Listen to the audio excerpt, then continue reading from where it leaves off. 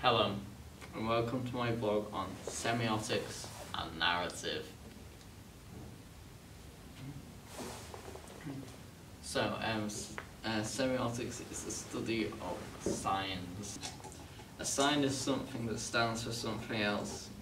So in theory, semiotics is the study of things that stand for other things.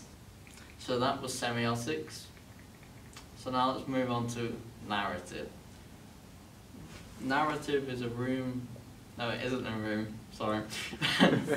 Narrative is a word that means basically storytelling. So the narrative is a story of something. It can also mean like the storyline of a film or a film or a book or whatever, just the storyline of something, I guess.